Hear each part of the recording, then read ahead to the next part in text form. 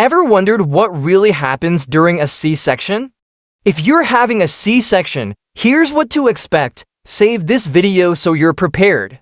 First, your doctor will check your baby's position and heartbeat to ensure everything is okay. Then you'll receive medicine to numb your lower body. This is called regional anesthesia. Next, a small tube urinary catheter will be placed to keep your bladder empty. Once you're prepped, your belly will be cleaned, and a sterile sheet will cover you for safety. When everything is set, the doctor will make a small cut above your lower belly, carefully going through layers of skin and tissue.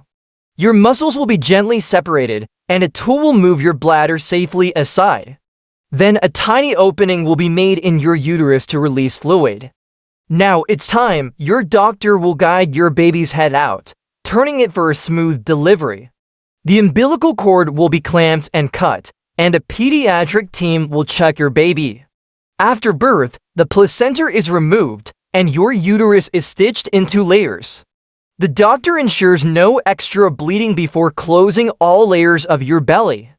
Now it's time to recover and start this beautiful new chapter with your baby.